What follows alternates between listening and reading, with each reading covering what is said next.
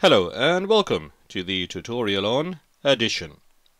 In this tutorial we will learn how to add 4-digit numbers and tens, and we're going to begin with the horizontal format.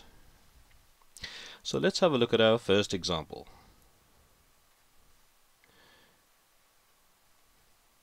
A comma. So we've got 3,627 plus 30. 3,627, notice the sign, plus 30. So how can we do this?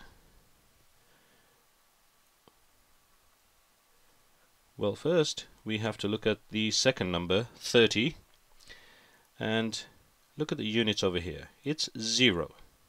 And because it's 0, the unit over here, 3,627, the 7, is not going to change. Okay, that's the first important point. The second part is the tens. We've got 3 tens here and 2 tens here. 2 plus 3 equals 5. As for the thousands and the hundreds, in this example, they will not change. Okay, they're going to remain the same. So the answer then becomes 3,657. The only digit in this example which has changed is the tens. Now that's not always the case. In fact, we're going to move on to one which is a little bit different. This time we've got 5,348 plus 80. Okay, this one is slightly different. 5,348 plus 80. Now there is more than one way to do this. What we're going to do is break it down for each digit. Okay, we're adding 80, which means that we've got the units over here and we've got the tens. Okay, on the left hand side we've got the units, we've got, I'll just keep changing colors, we've got tens, we've got hundreds, and we've got thousands. So let's add them as if we were doing them mentally, okay, instead of trying to work everything out. So we start with the thousands, over here 5. Now the 5 is not going to change. 5 remains 5,000. We'll write that down. Now let's move on to the hundreds. We've got 3.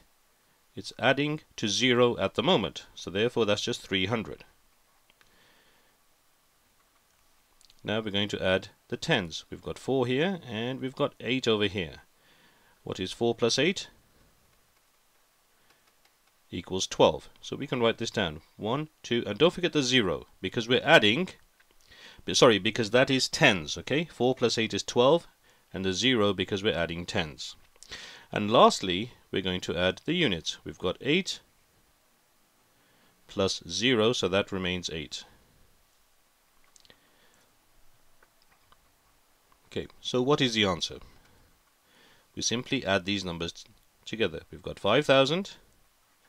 The 3 and the 1 becomes 428. Now you're probably thinking this is actually a long way to work it out. But mentally this is the way to work it out. You start off on the left hand side, start with the thousands. You say 5,000 over here. Then you say 300. So 5,300, but you're adding 4 to the 8. Okay?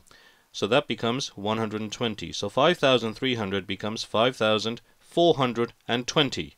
And then you've simply got the 8 at the end. 5,428. With a bit of practice, you'll be able to do this without any workings. Okay, let's have a look at one more.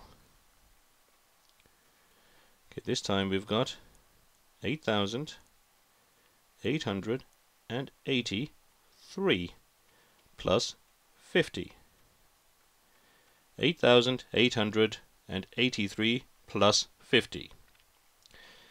Okay, this time I'm going to work this out as if we were doing this mentally. So we've got 8,000 to begin with. So that's what my starting point, 8,000. Then we've got 800, okay, 8,800. Next, I'm going to add the 8 to the 5, okay. We're adding the tens. 8 plus 5 is 13, but don't forget the 0 at the end, okay. So that becomes 130 because we're adding tens.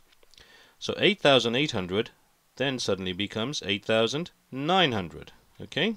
8,900 because of this 1 over here. And then we've got 30, 8,930. The last number we need to add is the 3 and the 0, which is 3. So the answer then becomes 8,933. Now again, I did that rather quickly and all in one color. But you have a practice with this. You've got 8,000, then 8,800. You add the 8 and the 5 is 13, so it becomes 8,900. Okay, 8,900, and you've got the 30 because 8 plus 5 is 13. And lastly, you're going to add the 3. So it becomes 8,933.